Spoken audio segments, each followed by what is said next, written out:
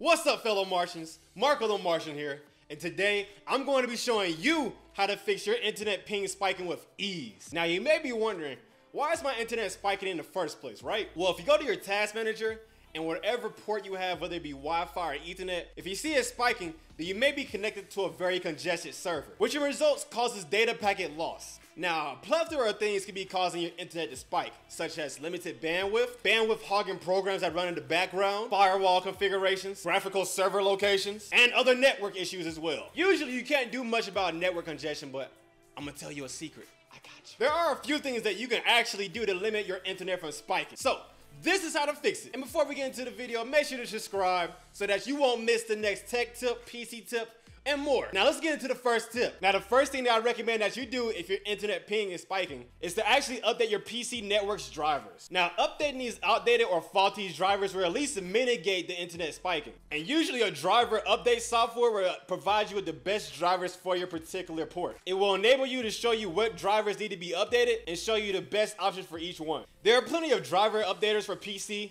Windows even has a built-in one that manages your drivers as well. But there are plenty of them like Driver Fix, iOrbit Driver Booster, Driver Fusion, and more. That's just to name a few of them. Using one of these driver boosters will ensure that you're not missing any important updates for your driver. Now, let's get to tip number 2, which is actually change to Google's DNS server. Changing your DNS to Google will allow you to connect to their server and possibly provide you with a better internet experience.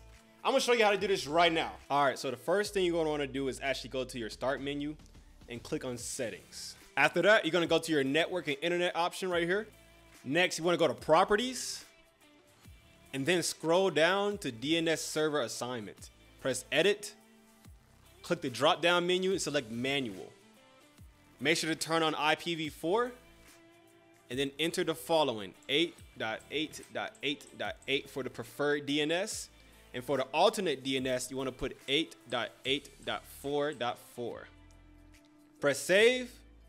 And then boom, you are now connected to the Google servers. Next tip, we're actually gonna be selecting the WPA2 PSK protocol. This basically allows home users and small office users to secure their network without using an enterprise authentication server. All right, so the first thing you're gonna wanna do for this one is to actually open up the search bar and type in CMD, and then this will open up the command prompt right here.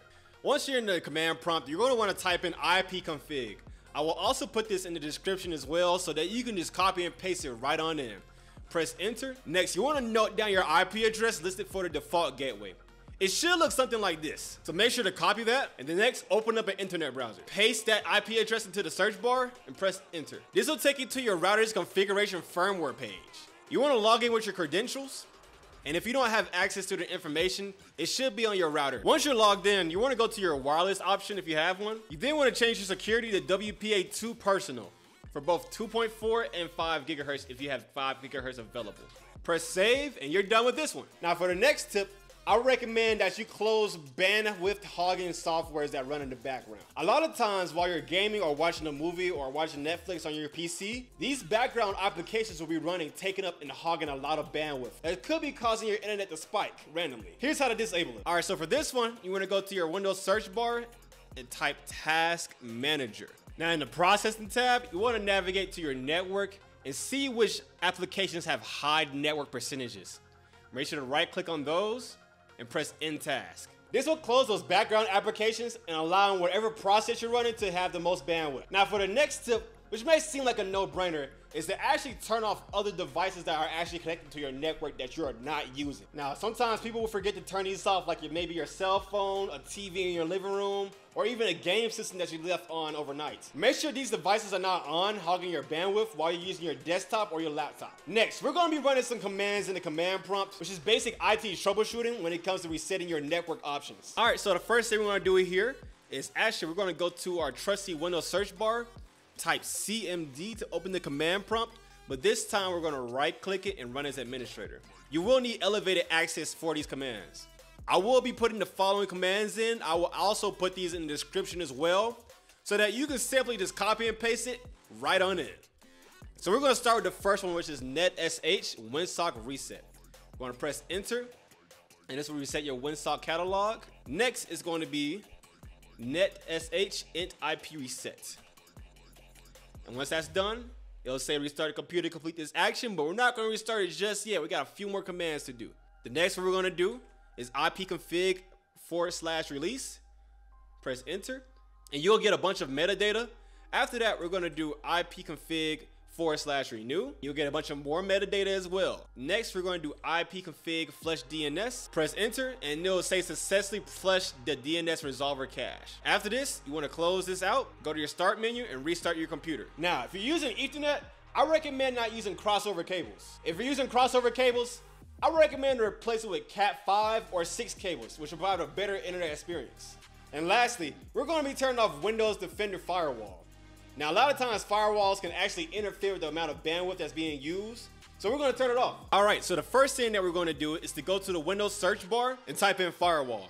You then want to go to Windows Defender Firewall, and once here, you want to go to the option Turn Windows Defender Firewall on and off. When you get here, you want to turn off both of these options right here, press OK, and you're good to go.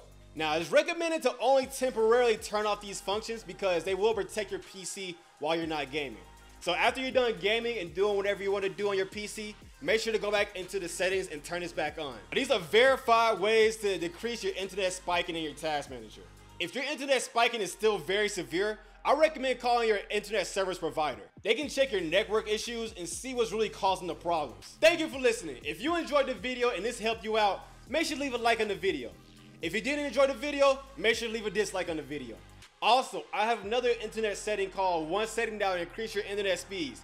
Make sure to check it out after this video. I'm Marco the Martian, and it's been real, guys.